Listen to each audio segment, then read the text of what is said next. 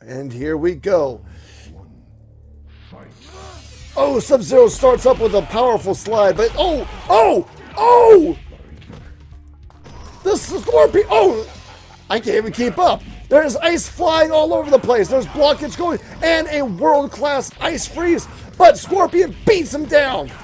They are double teaming these Sub-Zeros, and it's a rough match. Sub-Zero is already down for the count. Scorpion beats up. There's a combo breaker, a second combo breaker, a spear throw, a blocked ice attack, and they team up. Oh, double spear! Uppercut! And Sub-Zero is down!